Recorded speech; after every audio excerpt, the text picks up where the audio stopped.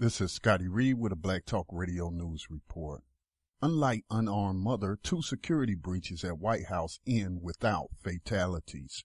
2 recent security breaches at the White House involving 2 different men, both armed, one with a vehicle and one with a knife, according to officials, has people questioning the amount of force that was used to kill an unarmed black woman last year who made a mistake when she bumped a security barricade with her vehicle and in a panic drove away.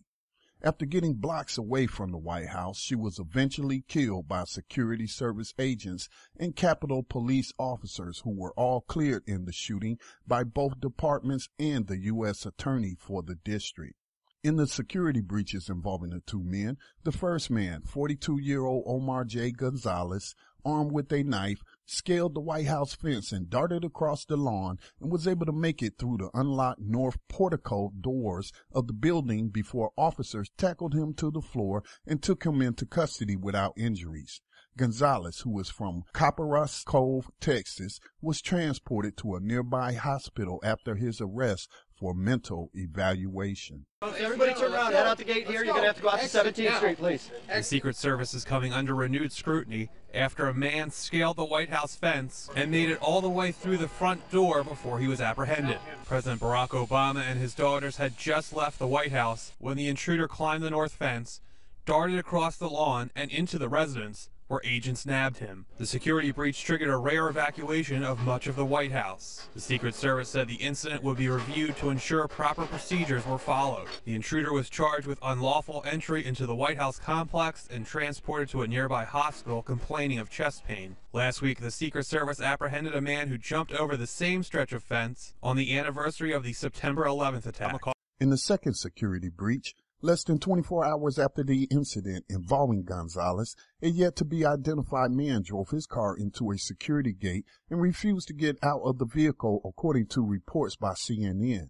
He was finally apprehended while bomb technicians in full gear searched the vehicle as nearby streets were evacuated, according to reports. There were no reported injuries. We have this just into CNN. There's been a second security incident at the White House this weekend, and our Aaron McPike is there joining me on the phone to tell us. Oh, you're in person, not on the phone. What happened, Aaron? Well, Anna, this happened within the last hour or so, and a man in a car attempted to enter the barricaded part of the White House on the east side of the White House at 15th and E Streets. Now, Secret Service ordered him to stop. He did not do so. He didn't make it into the barricades, but then he was taken into custody, and he will be charged with unlawful entry, Anna. So another big breach just in the last 2 days, because, of course, last night, just after 7 p.m., and in fact, 4 minutes after President Obama left with his 2 daughters for Camp David for the weekend, another man by the name of Omar Gonzalez, a 42-year-old man from Texas, scaled the fence right in front of the White House on the north side, and he ran up the lawn about 105 yards and entered through the front doors of the north portico, and that is when Secret Service apprehended him. They then took him via ambulance to George Washington University Medical Center. So in 2 days, really within the past 24 hours, there have been 2 major breaches of security at the White House.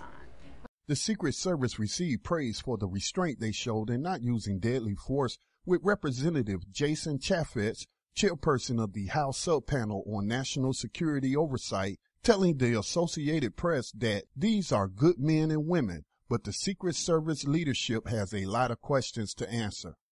The family of 34-year-old Miriam Carey and their supporters have questions as well about how officers could be praised for showing restraint in the amount of force used to apprehend these 2 men, but members of Congress gave a standing ovation after hearing the news of the killing of an unarmed mother with a child in her vehicle after a similar incident in 2013.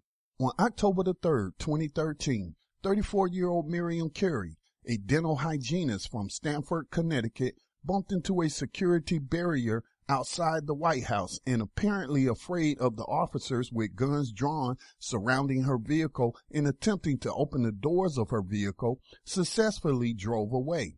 As she was being pursued, officers on foot fired at her vehicle from behind several times, despite knowing the child was in the back seat.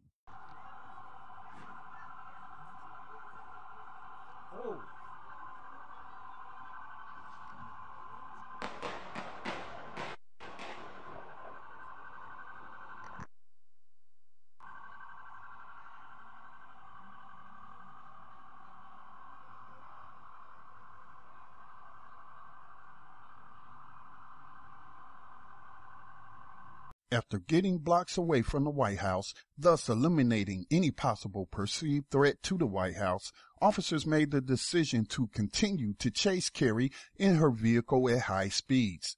Kerry's vehicle was finally stopped when she was killed, and an autopsy report said Kerry was shot multiple times from behind, including a shot to the back of the head, according to reports. Miraculously, Kerry's daughter was found physically unharmed in her car seat after witnessing her mother killed in the hail of gunfire. The Secret Service is currently under review for the 2 recent security breaches involving Gonzalez and the unidentified man in the vehicle, both of which did not end in any fatalities. This is Scotty Reed, Black Talk Radio News.